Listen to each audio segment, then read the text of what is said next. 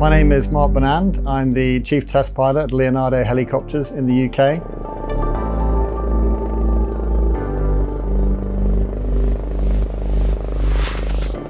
On the battlefield, it's important to have a very agile aircraft to make best use of the terrain. If you're terrain masking against threats, both visually and radar horizons, this aircraft has excellent handling qualities. It's got a lot of power.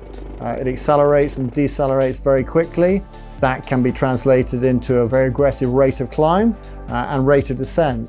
But also, other phases of flight don't necessarily require such an aggressive and agile aircraft. And in those sort of medium level transits, when I'm instrument flying, the aircraft has an extensive range of upper modes. I can couple navigation systems, I can fly procedural approaches into airports. It will give me the best performance that the aircraft's capable of, whilst also keeping itself safe so that I don't damage transmissions, I don't break the aircraft, and then there's a resultant maintenance penalty. So I've got that aircraft available for me tomorrow as well.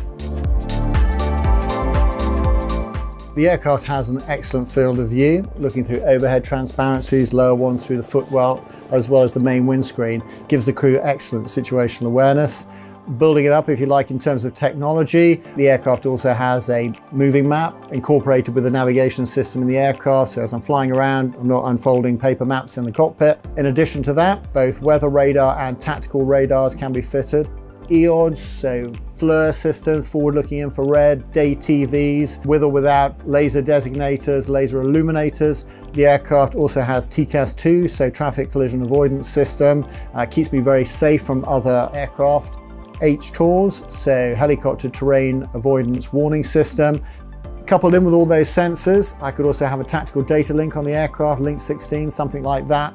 So as well as providing myself information data up to the wider network, there's also the ability to interrogate that network and enhance my situational awareness from all the other assets that are out there. Cabin is absolutely huge for this class of aircraft. It's as wide as an AW149, which gives you the ability to put in up to 4 stretchers, both across the cabin as well as lengthways down the cabin. You could fit 19 crash-worthy seats in there for a high-density configuration. That is for 19 lightly equipped troops, or you could configure the cabin with crash-worthy seating for up to 16 fully equipped troops if battle-ready support is required. As well as the size of the cabin, the fact that it has 2 very large doors on both sides, large footsteps, low floors, means you can get people in and out very quickly. The aircraft is designed as a multi-role platform. It's very rapidly reconfigurable in the back of the aircraft. There's the support helicopter role, so this could be a relatively simple mission of lightly equipped or heavily equipped troops being moved from A to B in the back of the aircraft. With 2 large doors on either side of the cabin. This enables you to do fast roping activities with 2 sets of fast roping, so 4 people deploying from the aircraft at the same time. There's also a hoist capability if the aircraft's used in a search and rescue role. The aircraft can also be armed with a variety of weapons, missiles. These can be located either on weapon wings or crew-served weapons through the forward windows in the cabin of the aircraft, which is an important feature during any kind of combat search and rescue or special forces mission where you may be requiring to deploy troops or recover troops under hostile fire. One of the most important aspects is that the aircraft from the outset has been designed for single pilot operations. If I'm flying along at low level, looking for a survivor in the water, if you can imagine in and out of bad weather, low cloud, I get a fleeting glimpse of the survivor in the water. I quickly maneuver the aircraft over the top of where I see them. I press one button, the mark on target button, take my hands off the controls, and the aircraft will then set itself up in a circuit, bring itself around back into wind, descend to 50 feet over the water, bring itself into a hover, and in my 1 o'clock position at 50 meters will be the survivor in the water. I then fly back to base, fully coupled approach back in horrendous weather conditions. If it was really bad and I still was in a complete pea soup of a fog at the end, but I know that I'm over the runway, I could literally command the aircraft at the end of the approach into a hover mode. It'll bring itself back into the hover, and then I could gently lower the aircraft onto the ground with minimum touching of the controls by the crew, so very safely and very effectively. The speed is certainly class defining, so it is a naturally very fast machine. The main rotor head, when you look at it, is canted forward, so at sort of 160 knots, the aircraft fuselage is actually quite level, so the drag is minimized. So the aircraft is designed and in its element, if you like, at high speed. The aircraft has a maximum range in excess of 500 nautical miles. This means it can conduct missions at longer range. It's always a trade-off between range and endurance, so depending on the phase of flight, the aircraft's also capable of in excess of 5 hours endurance.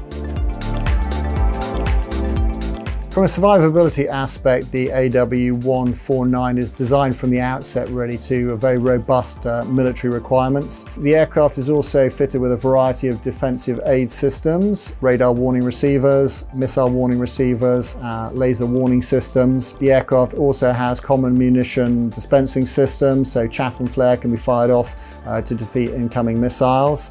The crew and the passengers, soldiers in the back, are equipped with stroking seats that absorb energy in the event of an impact, protecting the inhabitants. This is a truly all-weather aircraft, day and night, 365 days a year, capable of being fitted with a full icing protection system that allows us to operate in the most horrendous icing conditions. The aircraft will tell us that it's encountered and then automatically put on the heated blade system, so to the main rotor blades and the tail rotor blades are heated. In terms of harsh environments that the aircraft might be required to operate in, sand is a particularly demanding environment. The aircraft has an inlet particle separator on its engines. In terms of maritime operations, probably one of the most challenging environments in which to operate. The 149 is designed with this in mind from the outset, with a wet assembly technique, and it has a lot of corrosion resistance built into the manufacturing process that makes it capable of operating in the extremely aggressive and harsh environment of maritime operations. Leonardo Helicopters have been producing state-of-the-art, class-defining military aircraft for over 100 years, and this aircraft absolutely follows in that incredible pedigree of the Leonardo AW159 Wildcat and AW101 Merlin. The AW149 brings the latest generation of capability to the modern battlefield.